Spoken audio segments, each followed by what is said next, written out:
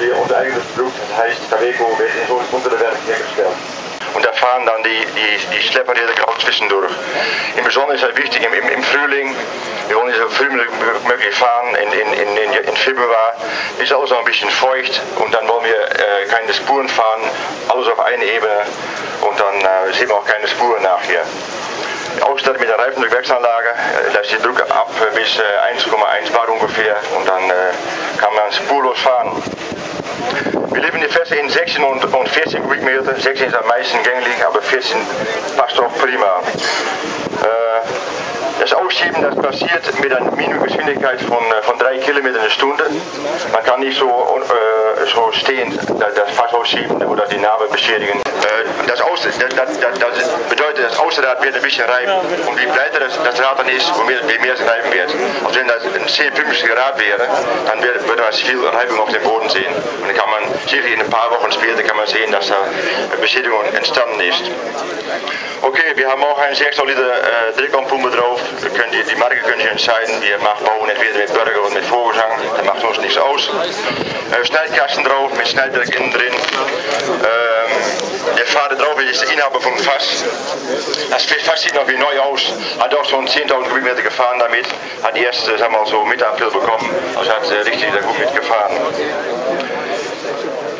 Okay, ja, zu den Schneidkasten. Ich habe mal gefragt, wie oft machst du den leer, den Schneidkasten? Er sagte, liegt dann, wenn der Bauer viel Schmutz in seine Gülle hat, dann ist es jeden Tag oder jemand in 2 Tagen. Es kommt vor, einmal in der Woche. Alle Gülle geht durch, auch Futterreste, alles geht durch den Verteiler drin, den Schneidverteiler mitgeschnitten und geht alles mit dem Boden drin. Also da bleibt nichts in dem Fass liegen. Okay, ISO ist eingesteuert, ist momentan auch schon bei jeder schon der Fall. Mengenregelung ist drauf, das ist ein Durchmengenmesser, können Sie da sehen. Der kann sehen, wie viel Gülle gut durchkommt.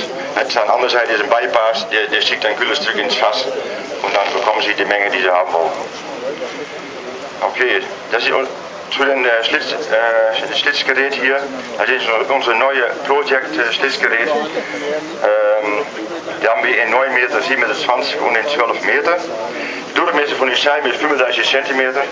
Eine dicke Scheibe, wenn den Boden regiert, läuft immer leichter, als wenn man einen Fuß drin drücken lässt. Das ist unsere Erfahrung damit. Die Elemente sind lenkbar und alle vorgängige Maschinen von uns, waren alle mit sozusagen die Gelenke, waren alle mit Bolzen, mit Büchsen, haben wir alles weggeschmissen. Wir haben jetzt alle Lenkpunkte, so die Lenkung auf jeder Punkt an das Parallelogramm haben wir jetzt gemacht mit Gummifederung. Das kennen wir von Amazon, von die Katros-Maschinen. Das ist sehr dauerhaft, sehr stark und es ist verschleißfrei, kann man sagen. Nur gibt es noch ein paar Schmierpunkte an den Scheiben. Nicht zum Schmieren jeden Tag, aber wenn man die Maschine mal sauber macht mit einem Hochdruckreiniger, dass man das Wasser wieder rausdrücken kann. Dafür ist es dann. Wir haben immer noch ein Parallelführungssystem, also das Element geht immer gleich hoch. Wenn man einen Arm hat, dann kann es so hoch gehen und dann kann es anfangen zu spritzen. Wir bleiben immer das Element am Boden und legt die Gülle ja schön weg in den Narben, in den Boden. Abstand ist 18 cm, finden wir sehr wichtig. Sicherlich, wenn die ausgemachte Gülle sehr klein ist, haben wir 50 Kubikmeter, will man auch, dass die Gülle nah an die Pflanze dann kommt. Und deswegen finde ich 18 cm wichtig.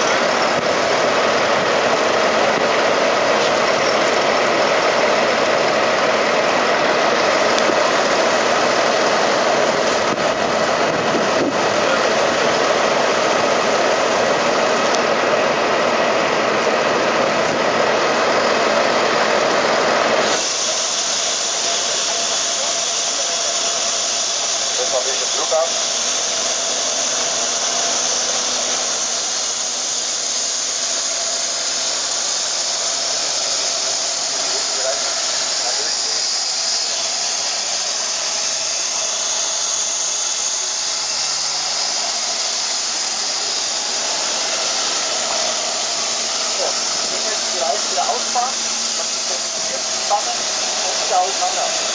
So, jetzt geht es dann zurück, wir brauchen die Zeit, dass das Ganze einstellt. Ich kann mittlerweile stehen. Ich fahre selber auch Traktoren. So auf Kommando losfahren ist immer schwieriger.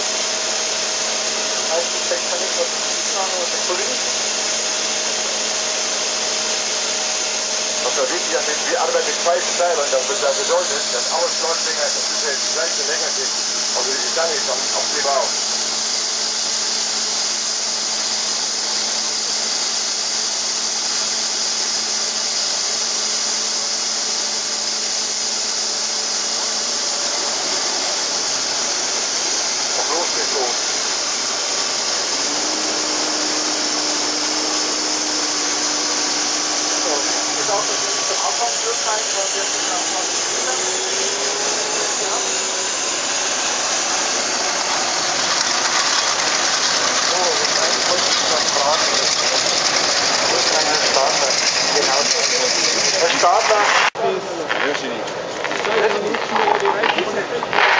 Das mal wieder anschauen können an der Name.